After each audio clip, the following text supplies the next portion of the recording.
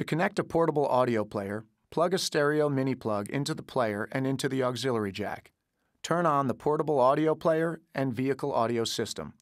Press the aux button on the audio unit. Use the portable audio player controls to play music. Set the volume on the audio player to the highest point before distortion occurs. Then use the vehicle audio system controls to adjust the volume. To connect USB memory or a compatible iPod or iPhone, insert a connection plug into the USB port.